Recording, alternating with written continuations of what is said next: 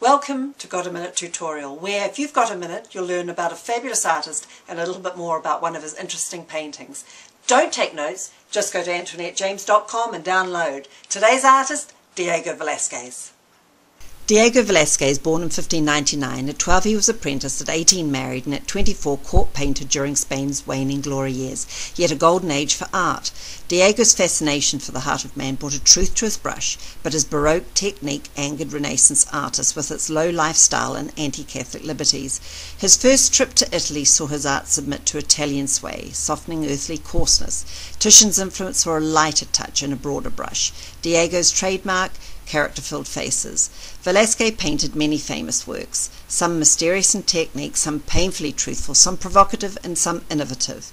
This painting, incorporating low lifestyle, departs from the Renaissance portrayal of the wine god as a fat, self-indulged enticer. Bacchus, draped in classical attire, sits comfortably with his coarsely dressed companions, making us near oblivious to the blend.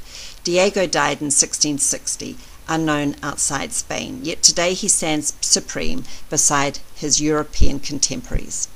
Thanks for sticking around. If you'd like a fuller commentary and further study material, visit AntoinetteJames.com and click on the Home Educating link. See you at my next Got a Minute tutorial out soon.